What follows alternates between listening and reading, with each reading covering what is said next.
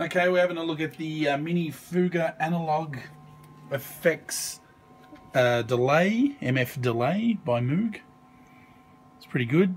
Going through a George Evans Sonic 30, and with my Gold Top P90s Historic Series 56 reissue. This is the dry signal.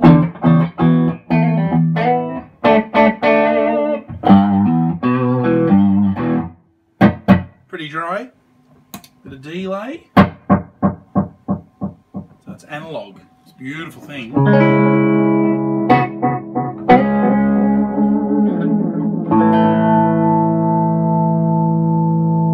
So we've got time, feedback, mix, and drive. The drive almost acts like a, well, it is. It's a boost. It's a bit louder. But I'm going to turn that off for now, and I'm just going to muck around with the time here. Now you can see, unlike some other analog delays, you can actually, the delay can be quite long. It's pretty cool.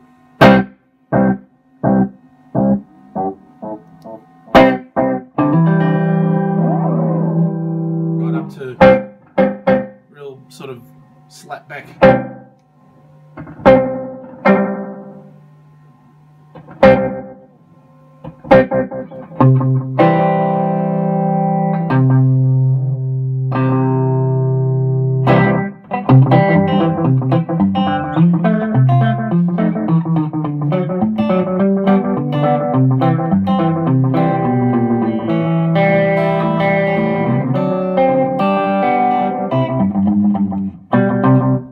So, yeah.